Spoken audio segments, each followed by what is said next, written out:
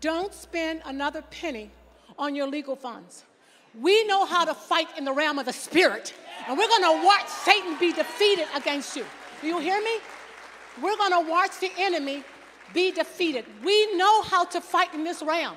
All we're fighting is demonic forces. Yeah. That demon who's defeated, he was defeated at Calvary. So let's walk forward and take our authority that God's given us, invested in the name of Jesus and by the blood of Jesus. We can do this. Yeah. Satan will flee. Stand up, rise up, and take our authority that God's given us. We've been born for this time. And we thank God that all of you guys are here. This is the day that the Lord has made, and we are rejoicing, and we're glad in it, and we will win this war. We will win it. Stand up against this demonic force. Trample him on our feet. You will win. Father God, we come before you in the authority of the name of Jesus Christ of Nazareth.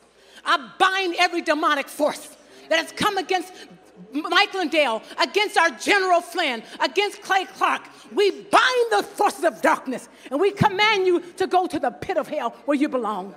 We loose the anointing, the favor, divine favor of God upon Mike Lindell, upon our General Flynn, upon Clay and Vanessa Clark. I thank you, Holy Spirit. You've already taught our hands to war, and we're going to do what you taught us. And we know that the victory has already been won. We're walking through it. But we will trample over every demon that tries to come up against Mike and all of us who are standing for what's right.